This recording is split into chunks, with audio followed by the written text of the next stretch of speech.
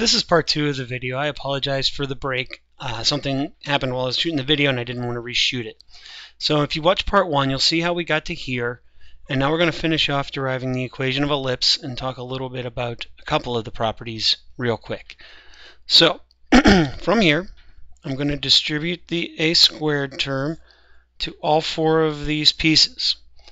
So I have a to the 4th minus 2a squared cx plus x squared c squared equals a squared x squared minus 2a squared xc plus a squared c squared plus a squared y squared. Alright, looks like a big mess. Let's get these pieces organized. First off, notice I have a minus 2a squared cx and a minus 2a squared xc. Those are the same term. I could add that to both sides to get rid of it. The next thing I'm going to do is put everything with an x and y on one side and everything without an x and y on the other. So I've got the a to the 4th, and over here I've got this term here, so minus a squared c squared. This term I'm going to move over to this side. So I have a squared x squared. Then notice, remember I moved this over to this side. Then minus x squared c squared, that came from subtracting this off of both sides, plus a squared y squared. Alright. Now, I need to do a little factoring. This isn't really obvious if you've never done it before. I'm going to factor in a squared out of this term, so a squared times a squared minus c squared equals, and over here I'm going to factor out the x squared from these two terms times a squared minus c squared plus a squared y squared. Lastly, I'm going to divide everything by a squared times a squared minus c squared. Minus c squared and a squared times a squared minus c squared. Okay, now notice what happens. We're going to get a lot of canceling. Cancel, cancel, cancel, cancel. That's where the 1's going to come from.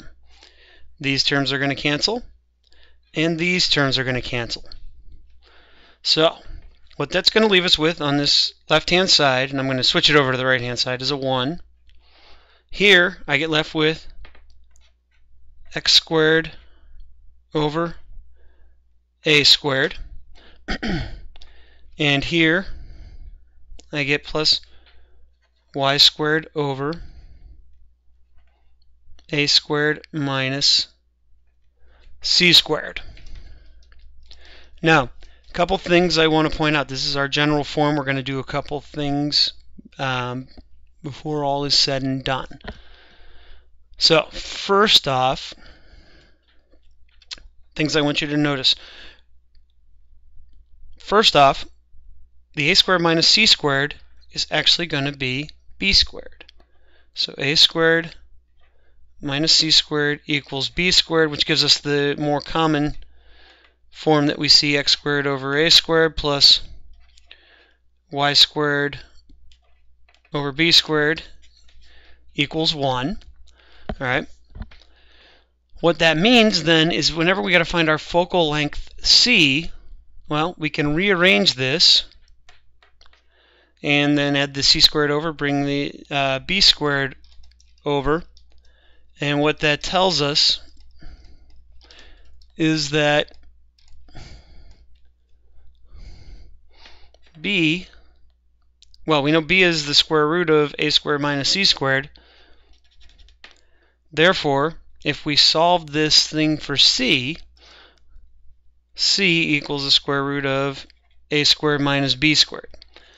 That's always going to give us our focal length.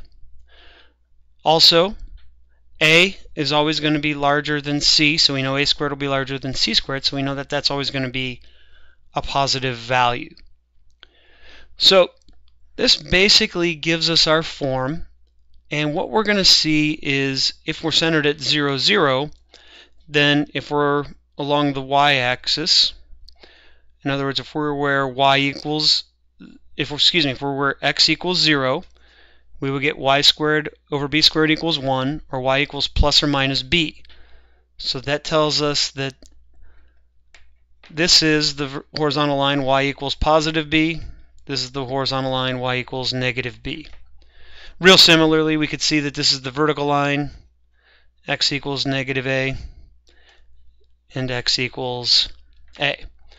So a lot of these things that are going on in our ellipse come from the definition of an ellipse.